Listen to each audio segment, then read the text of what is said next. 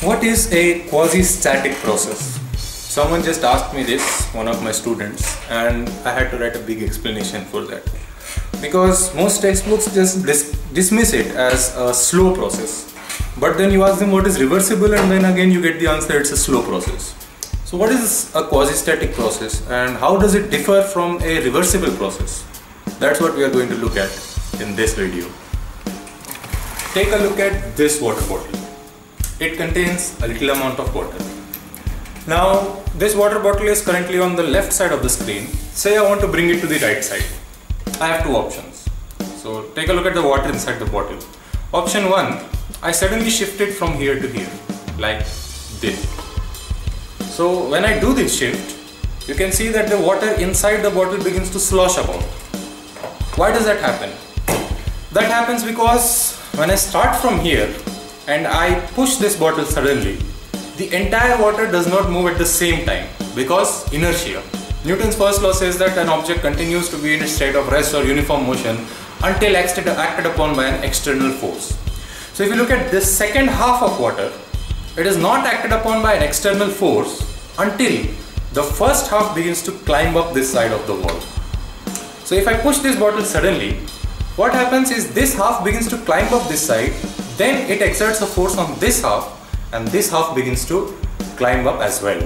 And the aim of the whole exertion of force by one part of the water on another is to shift the water sideways.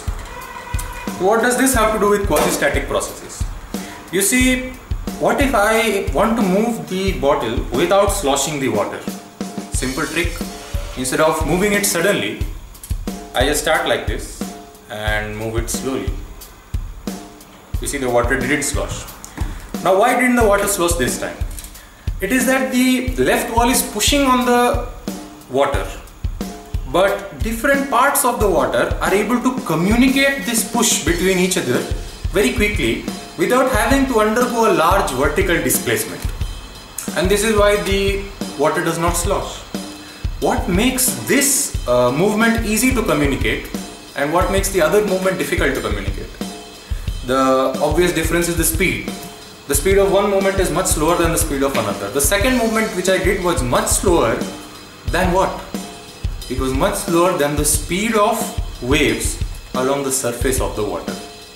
If I move slowly enough that waves move much faster than my movement, then these waves will have to carry a much smaller amplitude compared to the range of motion I want the water to follow. And this means that the waves will effectively be invisible and the whole water moves along as one unit. But if I move it suddenly, then the waves have to communicate this movement from one part of the water to another, and therefore they have to move with a large amplitude. And this large amplitude waves is what causes sloshing of the water. So what does all this have to do with quasi-static processes? It's very simple. A thermodynamic process is basically when you compress or expand a gas that is accompanied by a change in its temperature. So when you compress or expand a gas, just like the water sloshing example, you can compress it quickly, generating a compression wave.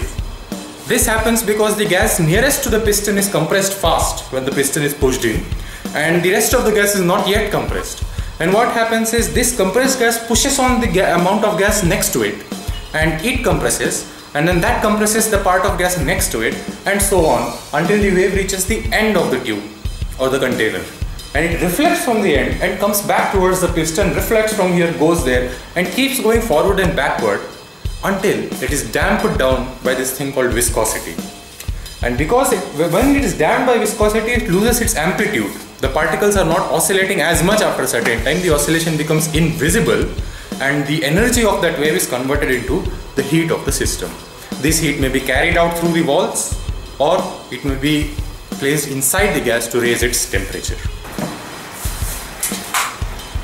Now, just like the example with the water bottle, if the piston is pushed in slowly, that is slower than the speed of compression waves through the gas, then the amplitude of the compression waves is going to remain small and they are going to go back and forth quickly and get damped out quickly by viscosity, raising the temperature of the whole gas at a time. Not only the temperature, But if you look at compression, compression is actually a change in density of the gas. And a compression wave, that is one part of the gas being compressed and the rest not being compressed, means that different points on the gas have different densities. This is something which is non-quasi-static. So now we come to the meaning of quasi-static, which says that all parts of the gas must have, number one, the same temperature, and number two, the same density. This will be possible only if I push in the piston with a speed which is much slower than the speed of sound through that gas at that temperature. If I push in a piston at this speed, all parts of the gas are equally compressed simultaneously, and there is no sudden compression wave generated which makes different parts of the gas to have different temperatures and different densities. In fact, different parts of the gas having different temperature will remove any meaning there is to the word temperature of a gas. Now if I am talking about the temperature of a gas, obviously I am assuming that all parts of the gas have the same temperature. Similarly, if I am talking about the density of the gas, I am assuming that all parts of the gas have the same density. But if the temperature and density are different for different parts of the gas, then that letter T has no meaning anymore. I can't talk about the temperature of a gas because different parts have different temperatures. So the necessity of quasi-static condition is that all parts of the gas have the same temperature and the same density, so we can speak about the temperature of a gas as a whole and the density of a gas as a whole.